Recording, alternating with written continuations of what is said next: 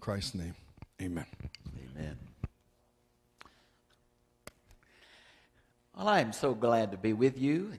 Yeah, turn that down a little bit so I can holler. I have spent my whole life doing this. This has been my call from the very beginning. I remember at 21 sitting in a church in Bel Air, Texas, saying, I think I want to be a Bible commentator. I thought, who does that? So the Lord has led me down a wonderful path. I want to share that path with you, but I want to make a couple of rules. Please feel free to get up anytime you need to, coffee, bathroom, throw up outside, come back. I want to be as open and honest with you as I can. Now, the good thing about that is I'm going home, Sunday afternoon. And so I'm going to be as transparent as possible. But please, I'm going to give you the best I have. But I know, I'm smart enough to know that I don't know. So I have struggled with this. This is not in concrete. But I hope it'll be a blessing to you. We're going to have time for questions. You can ask me anything. I'm not going to try to embarrass you. I don't want you to embarrass me. We're not going to fight. Amen. So I love the Bible. I love Jesus. I want to know Him better so I can live better to please Him, and I want others to go to heaven with me. I mean, that's where I'm coming from. I think this all started when I first surrendered to preach, and I struggle with what is the gospel? What is truth? And even in my little church, it became very obvious that people didn't agree on the Bible. I did my doctorate in Chicago, and I remember hearing D.A. Carson say, we fight over the Bible is inerrant, and then we can't agree on anything it says. That's self-defeating. So I want to try to make as practical as possible how someone approaches an ancient text, understands it, and applies it to themselves, okay? Now, this is not as easy a process as it might seem, because many people read the Bible like the morning newspaper, written in English, written to them, and it's not. The Bible was written for you, but not to you. And the only way we can understand it is to understand what the original author, who is the only inspired person, I'm screaming now, the only inspired person in Bible study is not your mother, not your preacher, and not your denomination. The only inspired person is the original biblical author. Now, if I found one of your Valentine letters from junior high school, 5 pages of drippy, gooey, I'll love you forever to the girl that sat next to you, if I found that, and I read 2 sentences off the 3rd page, how much could I embarrass you? You would say to me, Bob, wait a minute. You've got to read that whole letter. You've got to know when I wrote that and who I wrote that to. God is screaming that at us. Because Americans are terribly guilty of pulling one little verse, one little phrase, one little word, putting a Baptist spin, an American spin, a 21st century spin, and saying, thus saith the Lord, and God's throwing up over it. A book that can mean anything means nothing. America is abysmally ignorant of the Bible, but they think they know it. And we'll split churches over a little verse that nobody knows what it means. Now, please, I am a type A introvert, which means I don't want to be in a bus with anybody for 2 hours, but I tend to be exuberant, okay? So please let me present this with my enthusiasm, but do not interpret my enthusiasm as dogmatism. And I am not dogmatic about this, but I am enthusiastic about this. So my goal is not that we agree. Amen? I'm not trying to convert anybody to my view, but I am trying to cause you to think. I hope when you leave, if you say, oh, I enjoyed that, you are a strange person, because I am not here for you to enjoy it. I want you to say to yourself, where did he get that? I'm going to check that guy. And there is one source of authority for us. Amen? So I think it's fair for me to ask anybody who claims to speak for God, can you show me in the Bible where you got that? Give me time to pray about it. Give me time to look at it. And then I'm responsible for the light I have to walk in that truth. Amen? So we're not looking for, well, I think we've confused uniformity for unity. We're to remain unified, but we're not going to see the Bible the same. And really, I think it's God's wonderful way. The people in this room are not going to agree on everything I talk about, I assure you, because I'm going to bring up every controversial thing you ever thought about to keep your interest and to show you valid conservative alternatives. But our diversity may be God's wonderful way of reaching diverse lost people who think differently and look at the world differently. I mean, you are fully equipped to reach people for Christ that I could not reach. But I hope you give me the dignity that I have the same position, that I can reach people with my understanding for Christ. Because the goal is what? The Great Commission. Amen? It's not who passes the test when you get to heaven. It's how many are going to get to go with you. And how have you lived for Him? Okay. Well, David, thank you for praying. I believe if the Lord's not here, nothing's going to happen, right? I mean, the only teacher we really need is the Holy Spirit. But I must admit to you, why is the church in such disagreement? I mean, we pray, we love the Bible, we want to understand it, we want to live for Him. Then why is there a church on every second corner that won't talk to each other? I mean, what has happened to us? The Reformation was a wonderful thing, but what it did is turn one pope into everybody's a pope. And now we think we have the right to do anything in God's name because we think it. We just don't have the right to tear up the kingdom of God over personal opinions. We just don't. But we need to think about, how can I be a better interpreter of the Bible? So this is the course I taught. You just can't imagine, David, how many guys say to me, boy, I wish I'd have listened in your class. Really, education is wasted on the young. You know that, right? It's when you experience the real world, you think, oh, I wish I could have gone back and thought about that. Because today, students want to get out as easy as they can and get on with it. And, of course, what we as teachers want to do is get them to think about this subject in depth and see how it applies. So I really, really think about this every day. I've changed this notebook just so many times. I would love to hear your comments. If something is confusing or not understandable, please give me the honor of telling me so I can fix it. Amen? Because this has become the goal of my life now, is helping people understand the Bible for themselves and then walk in that truth. This course is meant to do two basic things. One, I'm staying at the Antlers Inn, so it's got the railroad train there. It's meant to be a tract, a railroad track for you to follow when you interpret the Bible. I'm going to give you a series of principles and methods for how you should approach Scripture when you study for Sunday school or a sermon or whatever. It's also meant to be a shield, because there are really a lot of strange religionists that claim to speak for God that are absolutely unbiblical. And they trick God's people so easily because God's people do not know the Bible for themselves.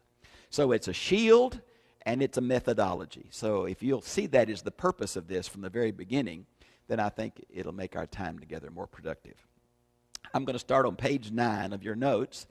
Now, the first few pages are basically a summary of all I'm going to do today. So after today, when you have a little time, you might want to read these few pages and see if you've kind of get to the gist of what I'm trying to say and how I think we ought to proceed when it comes to how do we understand an ancient book that is the only clear self-revelation of the one true God.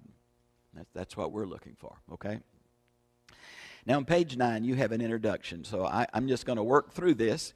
I kind of think we'll try to go an hour and 15 minutes, take a 15-minute break, and come back and do that again. Okay, that'll give you a chance to get up and walk, because your mind can't absorb, but your seat can't stand. I understand that.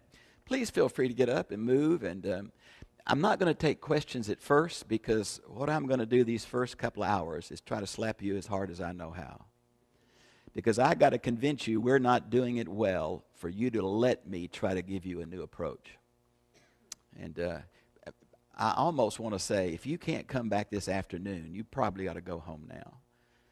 Because I'm going to try to tear things up this first few hours.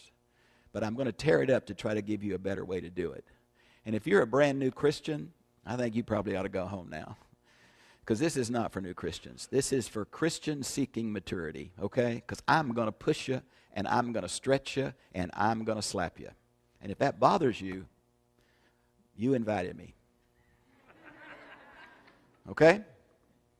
Because I think American Bible interpretation is maybe the weakest I've ever seen. I love to come to groups like you because I just got back from Mexico. I taught at a Methodist seminary in Monterey. When you have people who want to learn, it's so much better than having people who can't wait to get out of class, you know. And so you're here on a Saturday because you're motivated. I thank God for you because you are going to be able to influence your family, friends, and grandchildren with this. And I pray this doesn't just go in a couple of days. I am trying to infect you for life with a better way to understand the Bible. Not my way, not my views, but a way to approach an ancient book so that you can verify to others, why do I believe this? And let them pray about it and search for themselves, okay? The desperate need for personal Bible study. Most Christians do not know the Bible because they have never studied it personally. I would submit to you, if we took just a sample of American Christianity and asked them, how long has it been since you read a book of the Bible? All of us would go crawl in a hole somewhere. We say the Bible is the self-revelation of God, and we spend more time watching TV than we ever do reading the Bible. We knew more of the people on our soap opera than we do the characters of Scripture, and yet we claim it's the Word of God that affects our eternity. And we've got every color to match every shoe we have. We've got it on the coffee table. We've got it in 4 translations, and we never pick it up and read it. This book is not holy. This book is wood, dead animal skin, and ink. What's holy is the message, but the message must be read. Its presence doesn't help you. It's the message that's meant to affect you. So Americans are not studying the Bible themselves. They say to themselves, I go to church mostly, and I go to Sunday school sometimes, and that's enough. If that's all you get, you are an anemic Christian. Because I hear people say all the time, David, my pastor doesn't feed me. Who told you your pastor was supposed to feed you? You're supposed to feed yourself. This book was not given to the leadership of the church. This book was not given to the university. This book was given to you. You, the Bible, and the Holy Spirit have priority. That's why you cannot pick up a commentary first. Because then you're grabbed by the nose by the opinions of that writer. God saved you. You have an experience with Him. You have an entree to others that no one else has. The Bible is meant for you. It's your book. Do not let somebody take that book out of your hands. But you must know what it says before you know what it means. And the only way to know what it says is to read it or listen to it on tape if you're an audio listener, or watch somebody on TV read it. But we got to get back to it, not someone's opinion about it, because it is priority. Okay? Number 2, most Christians only know what they've been told by others. You know, I think we have wonderful students at East Texas Baptist University, and you ask them a question, and I think they give you what I think is a good conservative answer. Then you ask them, can you show me where you got that? Then it starts coming up. Favorite preacher, a green book on the left side of the page, mother, family traditions, denominational preaching. Now, friends, all those are fine, but they're not authoritative. Amen? You've got to, I think it's fair for me to say to you, can you show me in the Bible where you got that? I remember years ago I was down in Orange, Texas doing something. I used to go every year there and do Bible studies, and this lady said to me, you teach the Old Testament? I said, yeah. She said, where does it say you can't sell your dog? I said, well, I don't think it says that. She said, yes, it does. So we had an evangelist come through here and show us where it says you can't sell your dog. I said, boy, did you write it down? She said, yes. Deuteronomy 23:18, King James. Do not give the hire of a dog. And those women in that church believed that and started leasing their dogs. I said to them, would you read the verse before that and the verse after that? And would you know that a dog in Deuteronomy is a male prostitute of the Canaanite fertility cult? And if you'd have read just the verse before it and the verse after it, that guy could not have tricked you so badly on that. But we get tricked like that all the time. Most Christians like it that way because they see Christianity as a ticket to heaven when they die. We want to trust Christ, get warm fuzzies. If we have problems, God will fix it. He'll make us healthy, wealthy, and wise. And then after we spend all our money on ourselves, 40 years later, have a real big Christian funeral. That's Western Christianity. That is not biblical Christianity. No, no, no.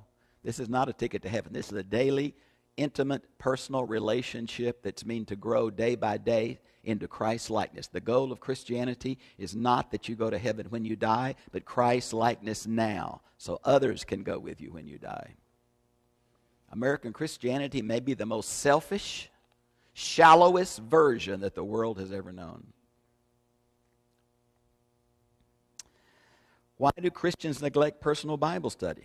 We're Americans and we want instantaneous results. The example I use here, you go into let's say you go to the hospital and they got this coffee machine. Well, it serves coffee, hot chocolate, and tea. You can get extra bold, light, sugar, cream, more cream. You just push buttons, you put in your 50 cents. You tell how old I've done this. 50 cents, and out comes this cup just the way you want. We expect that in Bible study. We want to take a pill that gives us everything. People say to me all the time, oh, I wish I had your Bible knowledge. Well, you wouldn't be sitting in a pew if you do. You'd be out in the world. Don't you tell me you want more knowledge so you can beat your relatives at Bible trivia. What do you want more knowledge for? So you can be changed into His image and thrust into the kingdom. It's just not about us. We say that, but we live another way. Instantaneous results is one of the reasons why most people say, well, I'm going to read the Bible. They get to Genesis 5 and quit. First, they can't pronounce the names, and second, they're all dead, except for Enoch. 2, they do not see it as their responsibility. Now, how many times have I heard this? Well, the preacher does that. I've been so appalled at the split between clergy and laity. Now, I guarantee you there is no text in the New Testament that talks about this. This is a development of Roman Catholicism from the 300 ADs. Every time the word kleros is used in the New Testament, it simply refers to how the Levites put a fork into a boiling pot to get the piece of meat that they could get for the day. That's where it comes from. Every time kleros is used in the New Testament, I hope you'll check me on this, it refers to all the people of God. The word we get the word laity from is simply the Greek word for people, laos. Every time it's used for all the people of God. There is no clergy-laity distinction in the New Testament. Even the verses that talk about ordination, there's only about 3 of them, and none of them say what we practice. Which means it's not their responsibility. It's Christians' responsibility. The Bible is for you. It's your book. It wasn't written to you, but it is written for you. The cultural trend towards specialists. The older I get, the more different parts of my body quit. Well, if you don't know what doctor you're going to, they'll cut out the wrong thing. How many specialists do we have? I have an MD eye doctor who sent me to a retinal specialist. Now, if he can't do it, there's a guy who does a laser. My soul, there is a specialist for everything. How many PhDs do you have to study the Bible? You got 20 of them. They don't agree on nothing except where to eat. And they don't agree on that. I've met some really stupid PhDs. Education cannot solve this problem. Do I have to know archaeology, ancient Greek, Hebrew, theology? How many do I have to have? The issue is not how much specialized training do I have. The issue is an open heart and prayerful receptivity. Because the teacher is the Spirit. And could I scream, God wants you to understand. It's not like if you're good this week, you don't sin, you tithe, you attend church, He'll let you know something. That's not the deal. The sender is sending it at full power. The problem is not the sender. The problem is the receiver. Most Christians don't want to know more because they'll have to change their lives. Number D or 4, whichever you have. Confusion caused by so many conflicting interpretations. I remember how discouraged I was. In my little church where I just surrendered to preach, militant people were over their particular view of something. I mean, it was name calling. It was, you don't believe the Bible if you don't agree with me stuff. I just don't understand how we can pray for Bible knowledge, seek the guidance of the Spirit, and disagree so much. I don't understand it. I do not have an answer. But I know it's discouraging to Christians. They say, well, if the leaders can't agree, how can I agree? So I'm not going to try. Well, there is disagreement. And we're not going to agree on everything. But I can't tell you the peace I have in my heart by having Bible knowledge. When I hear something or see something, I can take it to a biblical worldview and not be tricked or swayed or led astray by these cultural religious fads that move through our culture and every culture. There is a peace that comes with understanding the Bible. I don't understand all of it. There are places nobody understands. But there is such a reward to knowing Scripture for yourselves. Even though we disagree, there's such a reward. Now, under dogmatism, all of us learn this closed-minded attitude toward religious truth. Have you seen the bumper sticker? If the Bible says it, that settles it. People say, well, I just believe the Bible. You do not. So I just take it literally. You do not. I met many of you. I didn't see one of you with a poked-out eye or a cut-off arm, and I know you sinned. But you tell me you take it literally. We take literally what fits our theology, and we ignore what doesn't. We've got to watch out for this, I know everything I need to know. None of us have arrived. None of us have the mind of God. I think the greatest arrogance we ever have is, my theology is God's theology. Really? Really? Think about that for a minute.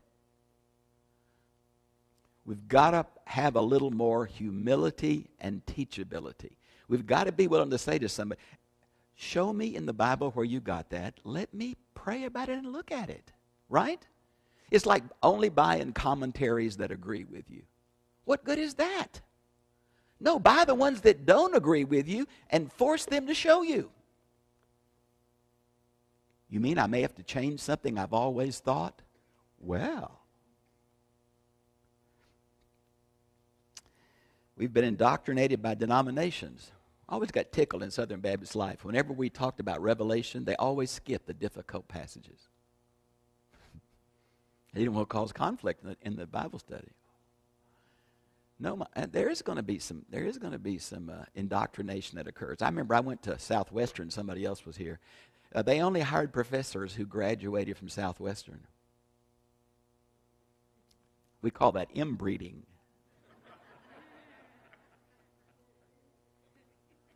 Is going to a Christian college, do we just give them the right answers to the right questions? Or do we give them the ability to analyze Scripture and walk in the light they have? Are we meant to educate or indoctrinate? Well, unfortunately, it's quite often the second, not the first. And that's true in some churches. I've had people say to me, well, you're not really a Baptist. So, if I'm a Bible Christian, you ought to be happy with that. My mother was a Baptist. Took me to church. That's how I got to be that. You think I analyzed all the denominations and picked this only right one? Holy spit, that's pretty bad. They are overly influenced by personality type, personal experience, spiritual gift. The next one down, I remember I was a pastor in Lubbock for 10 years, and a lady called me one night late.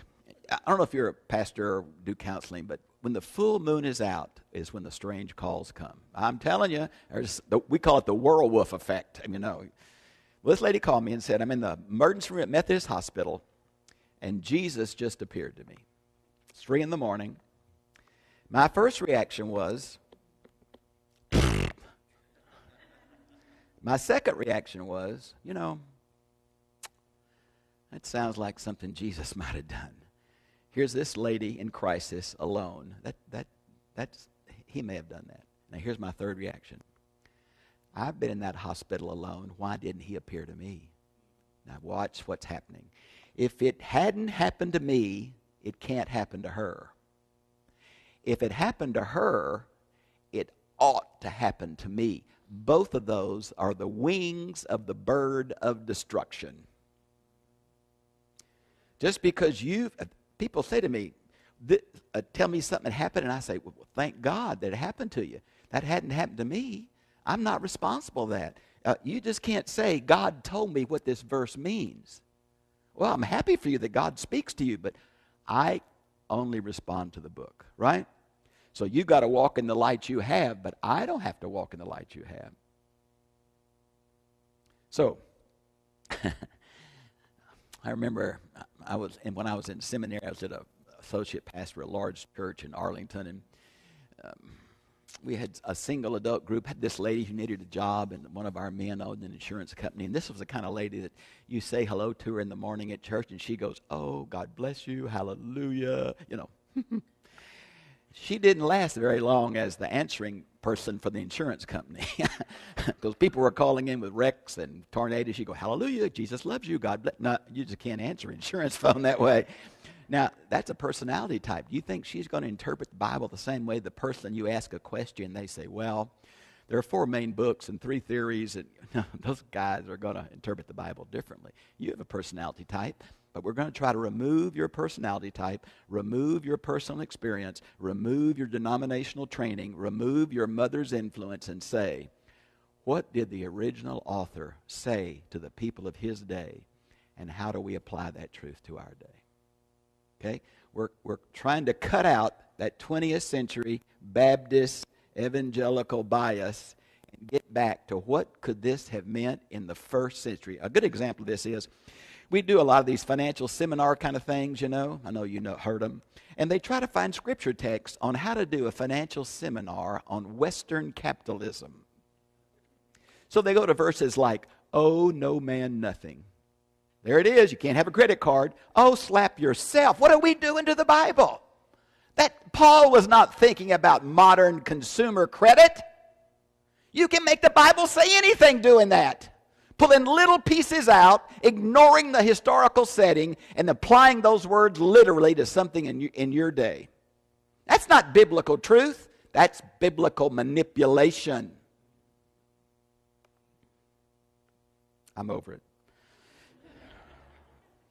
There are basically 4 sources of how we receive truth or revelation or understanding. I've listed those for you there. For us as a Christian, revelation is the most important. We believe Scripture really has a unique authoritative position.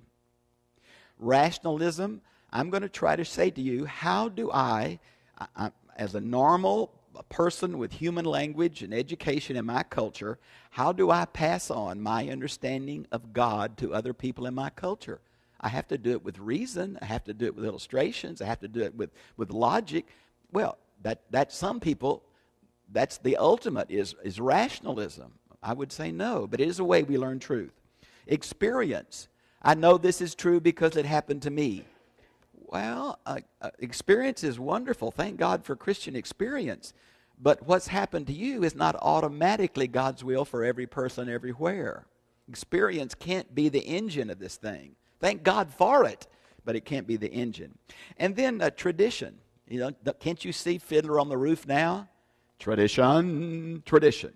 It reminds me of a story about, you've heard this, I know, why the mother always cut the end off the ham, and they asked the grandmother, and she said, well, I just had a little pan. See, suddenly a family tradition happened because of a small pan. I had a man in my family that would not eat Thanksgiving turkey unless you cut the butt of the turkey off before you cooked it. Now, I don't know what the butt of that turkey ever did to that man, but boy, he was dogmatic. It was a tradition. He couldn't get over it. He couldn't have a meal with his family because they didn't cut the end of the turkey off. Now, surely you don't have that in your Bible understanding. Surely spit, dance, and chew is not your ultimate moral authority.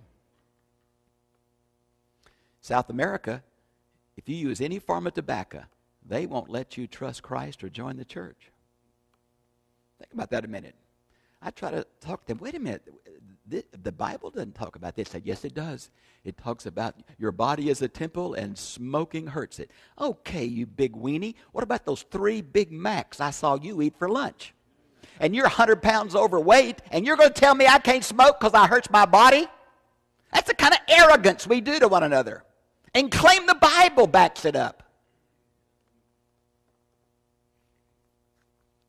I told you I was emotional. An intentional personal price must be paid to know the Bible. What price is it? Every time you pick up this book, you ought to pray, God, please forgive me for my sins and help me understand your word. Prayer is crucial. You cannot understand this book with your education, your giftedness, and your cultural setting. We need spiritual help. Amen? This is God's book, and we must have the Spirit involved. Number 2, persistence. And when I show you what to do and you try it once and it doesn't work well, you need to try it again. And if I see you in 5 years, you'll hug my neck. Training. That's what you're doing today. Thank you. Thank you for coming. How many could have come and chose not to? You chose to take a Saturday to how to study God's Word. I just so honor your choice, and thank you so much for giving me a chance to share with you my life's calling and training. Regular study. You need to have a regular time, a quiet place, and study through one book of the Bible at a time. Reading through the Bible in 1 year sounds great, but it is self-defeating because nobody can receive that much knowledge that quick. If you would spend a year on Romans, you wouldn't be tricked anymore. So this whole goal is to say at the end of this day, I'm going to say pick a small New Testament book. I'm going to give you the resources and procedures, and I'm going to ask you to try it. Not you. Quiet time, quiet place. Mothers say to me, I have 3 kids. I don't have a quiet time in a quiet place. It's one lady said, the only time I ever have is a bubble bath twice a week. Take the Bible in there with you. That's all. I'm not saying 10 hours a day. A quiet time, a quiet place, and work through one book, because every book of the Bible is a consistent message. And we don't have the right to pick a few verses out and say, thus saith the Lord. You wouldn't like that. I found one of your letters. Okay, what I'm presenting you, this is not my opinion. I am presenting you an ancient church Bible study method. Now, just real quickly, do a little history. There are 2 major schools of Bible interpretation developed in the early church. One at Alexandria, Egypt. It developed in the 2nd century. It's called allegory. One developed about 200 years later in Antioch of Syria at the church that sent out Paul and Barnabas. And it's called the literal school or the historical-grammatical school. What I'm presenting to you is the Antioch version. Now, what I've done is taken an ancient church method of interpreting the Bible, and I've tried to put it in modern Western outline form. I've tried to take their approach from the 300s and say, here is a way to do this approach today. So the breaking it down method is Bob. The approach is the ancient church, okay? The historical, grammatical, or literal method of interpretation offers us a consistent and verifiable approach to personal Bible study. Now, why that's so important is I need to be able to say, if I hear a sermon, if I hear a Sunday school teaching, if I read a Christian book, I need to take what they're saying through some kind of filter and evaluate, right? I don't want to critique, I don't want to be ugly, but I need to be able to evaluate input I'm getting in the name of God. And just because they have a suit and a degree and a big church does not mean it's from God. How do I evaluate? Okay, I need to look at Could this have been what the original hearers understood? Did I read the whole message? Are there any unique grammatical features? What was the contemporary meaning of the words? What kind of literature is this? Is it poetry? Is it apocalyptic? Is it prophecy? Is it letter? Is it gospel? And every one of those has different ways to understand it. So, I remember Gordon Fee is probably my favorite Bible commentator. I remember him saying, it shocked me so much when he said it, the most important element in Bible interpretation is common sense. If you read something, it seems to say one thing, and this scholar says, no, it doesn't mean that. It means exactly the opposite. Run. Common sense. God wants you to understand. We've got to keep that in our mind. He's not hiding things from us. He wants us to understand. And He's given us a book, and He's given us the Spirit, and now it's up to us. Okay. Our presuppositions about the Bible itself are the first determinative factor. So I'm going to give you my basic presuppositions. If you agree with me on most of this, you'll enjoy this seminar. If you have real problems with what I'm saying, you probably won't. Number one, the Bible came from God. 2 Timothy 3:15 through 17. He wants us to know Him and His will. He is speaking, we are not listening. Number two, the Bible, like hermeneutics, is not an end in itself, but a means of meeting God through Christ. We don't need a book, we need God. Amen? The Bible is not to be worshiped. I don't bow down to my Bible. But the Bible is the only way I know about Jesus. How else do I know about Jesus? What He said, what He did, how He lived. How else do I understand creation? How else do I understand the fall? The Bible gives me a worldview, gives me a way to understand reality. So I desperately need that. But I don't need information. I need God. Augustine said it so well. There's a God-shaped hole in every person. And you can put money and fame and drugs and power and sex and whatever you want to in that, and it won't fulfill you. But when you find God, then all the things in life certainly have a place and enjoyment. Number three, the Bible is written in normal human language. It is culturally and historically conditioned, yes. The Spirit spoke clearly and not with hidden meaning. There's no tricks here. Now, the Spirit spoke clearly to the people that the author was writing to. But we're 2,000 plus years away from that. So it's going to take us a little effort to get back in the place of that original hearer. The Bible is primarily redemptive for all human beings. The goal of Scripture is not, boy, do I understand. No, the goal of Scripture is, wow, I'm saved. Bible is meant to bring fallen man back into fellowship with himself. So the goal is always redemptive. The first goal is redemptive. It's not informational first. It's redemptive first. The priority is the Great Commission. Go into all the world and make disciples. Then teach them all that I've taught you, right?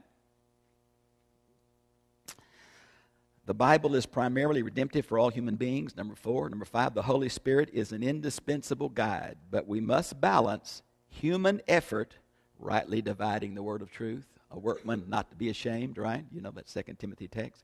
And the Spirit's guidance. We need to pray for the Spirit's help. Then we need to make as good of effort as we can in trying to understand it. People say, that's kind of contradictory. Well, when my kids are sick, I got a call last night. My daughter-in-law may have a brain tumor. Now, what do? We get down and pray, and we tell her to go see the specialist. Now, is that conflicting? I do not think it is. I think both those have a place, right?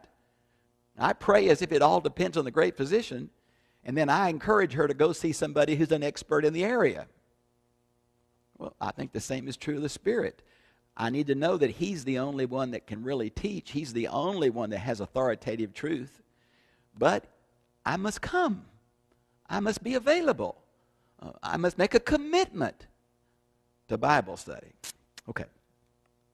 Interpretation is a spiritual gift. I hear this all the time. People say, well, Bob, it's obviously you have the gift of teaching, and so this is for you, but really I don't have that gift. I have another gift, so this is not my thing. Okay, let me chase this rabbit. If someone said to you, I don't have the gift of prayer, so I don't pray. Or someone said, oh, well, I don't have the gift of giving, so I just don't give. I don't have the gift of evangelism, so I don't ever share my faith. You would say, wait a minute. All Christians participate at some level with all the gifts, right? So you may not have the gift of teaching, but you're responsible before God for what you know and how you've lived it. Now, I think we're only going to stand before God for what we've understood and how we lived it out. You're not responsible for my knowledge. I'm not responsible for yours. But I need to gain more and more knowledge to make sure it's really information from God and not from culture. Much of what Baptists believe have nothing to do with the Bible. Have everything to do with Southern American 20th century culture.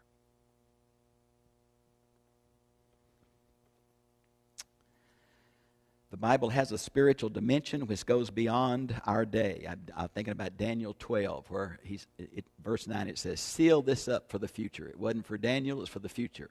Many people think that everything in the Bible is for them. I assure you there's some text in the Bible that'll become radically literal when the last generation of suffering Christians appears. You are a spoiled group that gripe over the air conditioner. You are not a group of persecuted Christians yet. So, some of the Bible is sealed up for the future. We fight over it because it's not our day. I remember years ago, I want to say tickled, but it's a worse word. Chernobyl, the reactor had a meltdown, and somebody found that the word Chernobyl in Russian means wormwood, and Revelation says there's a star going to fall burning up and turn the waters into wormwood, and now we know it's the last day. Or somebody told, I remember this too, Henry Kissinger in Hebrew equals 666. Now we know. Or how about there's a computer in Belgium that takes all our MasterCards. It's called the Beast. Now we know what get over it. You can't read the morning newspaper and an ancient Hebrew text and just relate them. It reminds me of the code book. You know that? I pray y'all aren't into that, but the code book took every Hebrew word in the Masoretic text, put it in a computer, picked every 123rd word, and that turned into prophecies about America. Who do you think you are? So God hid a message to America in an ancient Hebrew text? I could make Mary have a little lamb make a miracle to America if you let me do something like that. Why do we get tricked by that? Because I want to know more than you. Oh, I really got the truth. If you got Jesus, you got the truth. Get over it. The Bible, the Spirit will help us find the central truth, the basic message, not every detail. No, we're not going to, we can't pray more and solve every issue. There are texts that nobody knows what they mean. But He'll help us find the basic issue. Are there any English teachers in here? English teachers?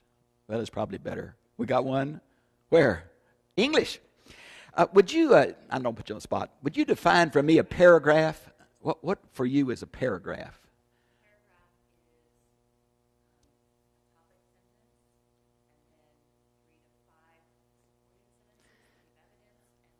About that topic, yes? Now, this is not Bob, right? You heard this in English. The way we know what a paragraph is a unified topic, right? Usually a topical sentence, topical thought. Every sentence illustrates, explains, limits that thought. The smallest part of the Bible we should ever try to interpret is a paragraph. Never a sentence, never a word, never a clause. Words only have meaning in sentences. Sentences only have meaning in paragraphs. So, the Spirit is going to help us find the basic meaning at paragraph level, not the details of an illustration, the details of a certain word. Paragraphs are the key to studying the Bible. I'll go over this again and again and again. Now, the problem is that paragraphs do not have a textual marker. I can't prove to you what paragraphs are.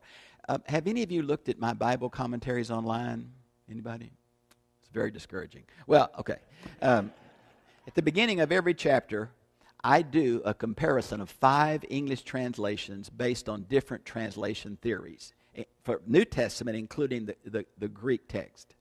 And I try to show you how these committees of translators find the paragraphs in the chapter. And as a teacher or a preacher, the question is, how many main points does the original author give in his message in this section? And the key is paragraphs. If there are 4 paragraphs, there are 4 main points. If there's 1 paragraph, there's 1 main point. We want to present the author's outline, not my outline. Amen? So paragraphs become the key, both for outlining what is the message and how do I present the message. So it becomes really important. The Bible does not directly address every modern question. Yeah, you can't find nuclear war in the Bible. You can't answer, should we do stem cell research? And these are questions the Bible was not meant to answer.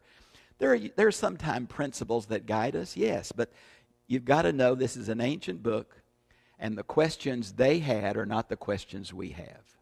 And that's true about Genesis. There's so much fighting in the church. I personally do not believe Genesis is the when or the how of creation. I believe Genesis 1 is the who and the why of creation. Now see, that changes the whole fight.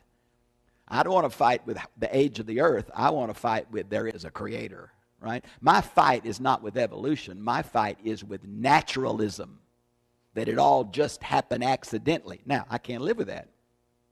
I don't know how God did it. I'm convinced God is God, and I'll let him do what he wants to, right? Okay, let's go to the historical-grammatical method. It is the only method of interpretation that provides controls on interpretation. It allows limited verification and consistency.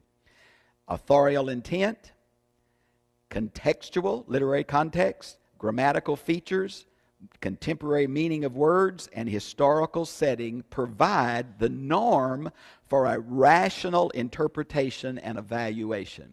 So what I'm going to say, if I read something in Paul that's addressing, let's just take 1 Corinthians 15. You know that famous text, it's on what? The resurrection. Amen? It's an Easter text. In that, it talks about baptism for the dead. Nobody knows what baptism for the dead is. The Mormons don't either. But it's in a series of illustrations. What is the purpose of the series of illustrations is the real key, not do I understand what baptism for the dead is. Once I see how this little verse fits into a larger structure, it takes away the necessity to know for sure what it means. All these illustrations are talking about something there. So, that's the kind of thing I'm talking about. This is a quote from Gordon Fee. A Bible that can mean anything means nothing. I want you to think about that. If one preacher can bend the nose over here, another preacher bend the nose over here. If you just go to a church and 20 preachers have 20 different sermons on the same text, something is wrong. Now, there can be 20 applications, yes, but there cannot be 20 meanings. And I have to know the meaning before I can do the application. And I need to know, is this person telling me truth or personal opinion? I once had a pastor say to me, I wanted to slap this brother so bad. He said, when I come from behind the pulpit, I speak for myself. And when I stand behind the pulpit, I speak for God. And my thought was, do you ever forget? No, we can't do it that way.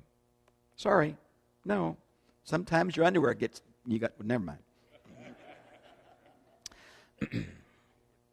The only method for interpretation is controls on interpretation.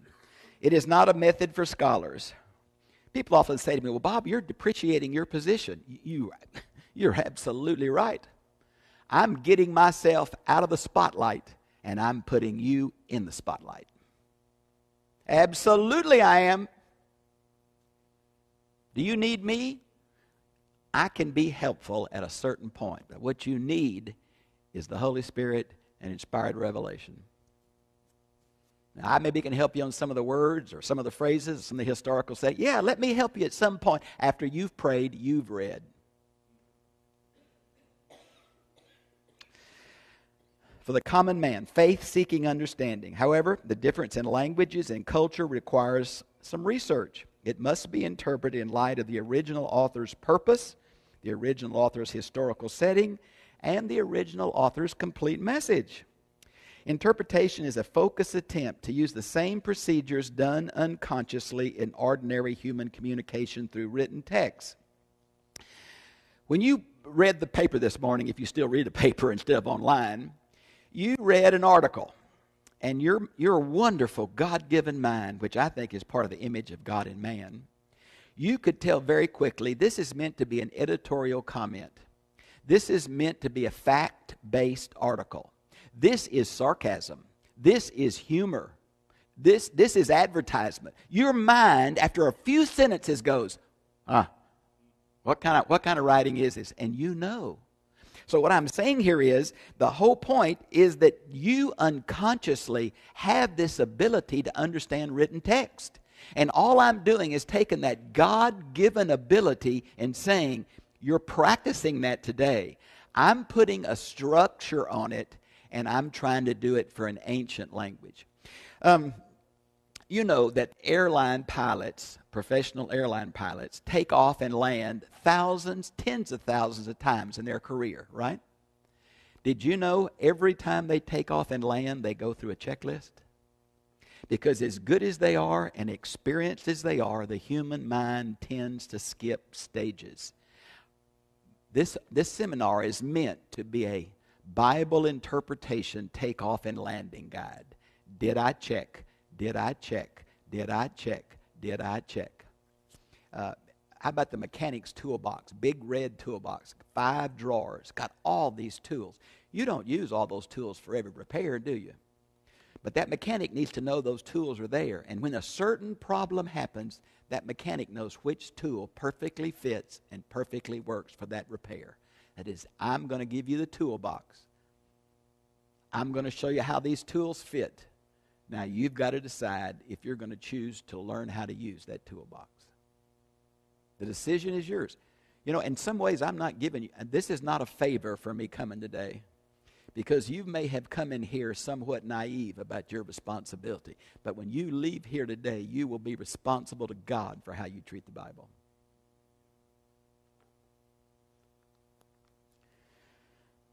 What type of literature? We use the word genre. What we mean is there's a difference between the way I write my mother and the way I write my lawyer. There's a difference between gospel and letter. There's a difference between poetry and apocalyptic. David, I remember at school when I was a student there. I'm not going to tell you when because I just don't want you to know. I was a student there, and I remember, it was a radical time. Somebody said to me, do you believe that the trees clap their hands and the hills skip like rams? I said, I think that's poetry. And this guy said, I knew you didn't believe the Bible.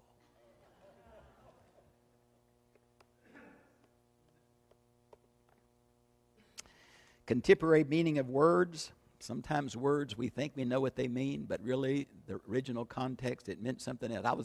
I do a lot of evangelism crusades. I think I was in Nicaragua or somewhere. I love to kid people, so I was kidding my translator, and he said to me, oh, Bob, please don't molest me anymore. Brother, the word molest does not mean in English what it means. He meant, don't kid me, right? Don't play with me. For me as an English person, it had a whole different context, right? There's a sexual element involved in that for me. He had no clue when he said that. We do that to biblical words. We read into them what we think the connotation is from English when they have no idea that connotation originally.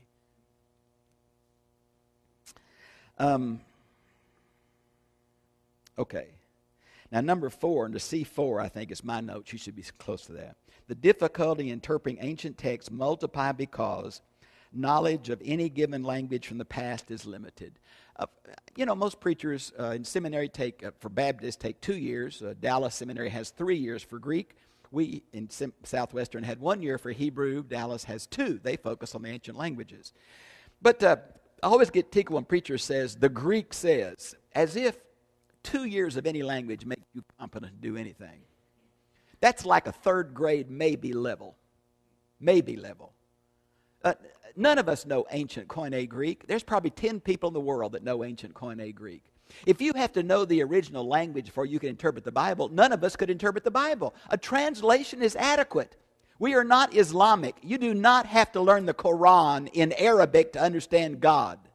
God wants to save the world, so translations are adequate for people to know God. Knowledge of the author's intent is an assumption. I never am sure this was the author's intent. I'm looking for it. I'm looking for evidence for it. I can never be 100% certain. Knowledge of the purpose of selected genres. Do I know exactly what apocalyptic literature is? Did God give John on the Isle of Patmos the imagery, or did God give John the message and John put it in a certain form? I can't answer that question. I believe it's from God. I don't believe it was dictated to him. So did John use his own mind to structure the message? Or did God structure the message? I don't think I can answer that. A knowledge of idioms and metaphorical language is uncertain. Now what I'm saying is, I don't always know when the Bible is being literal or idiomatic. Let me take a couple examples. Remember where Job's wife, if you read English, she said, curse God and die. The word in Hebrew is bless. The word bless can mean curse or bless depending on the context. How about the word hate? Years ago when I was still in college, the Moonies were very popular. They go to a college state campus. They would say to young Christians, you believe the Bible? The Bible says you got to hate father and mother and love me. Come with us. Don't cut off your parents' communication. Hundreds of kids left college and their parents and went with the Moonies because of that verse. But the word hate in Hebrew is not the English word hate. It means it's a comparative term. Jacob loved Rachel and hated Leah. He didn't hate Leah. She just wasn't the favorite. Amen? It's a gradation of importance. It doesn't mean hate like we think that. You've got to know how the word is being used and not just... How many times in a sermon have I heard somebody say, Webster Dictionary says? Who cares what Webster's English Dictionary says if we're doing an ancient Greek text? I'm over it.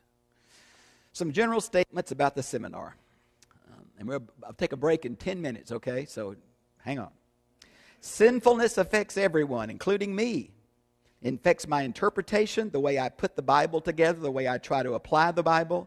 Filter what is presented through your Spirit-led understanding. Do not accept anything I say without checking me. Now, I'm trying to lead you into areas you're going to feel uncomfortable with at first. I know that. I've prayed a whole lot before I came. I hope you prayed for me before you walked in this building. If not, you don't get the deal. I want to stretch you. I hope you'll let me stretch you. But you, at the end, you got to say, well, I just don't really like that. I agree with this, but not this. You have the Spirit like I do. You've got to pray about this and think through this. New insights and theological adjustments are painful but necessary. Let me challenge your traditions and see if they're biblical. Somebody said, well, I understand all I want to know. I'm a rude person, you're going to find out. If you have not had a new thought about God in 5 years, you're not mature, you're brain dead. You think God, you've reached a plateau now, huh? You know all you need to know. You carry the flag on. No, we're all students. We're all learning. We never arrive. No. So painful. I remember some of the things I was taught in my church by people I loved and trust. I remember things my mother said to me because of her experiences in church. It took me 20 years to work through my mother's problems.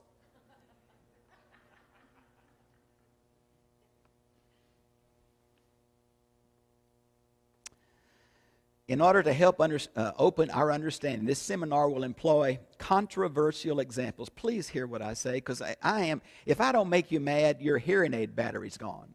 Because I'm going to bring up every fight we ever had. Why? Just to throw rocks? No. To show valid alternate interpretations.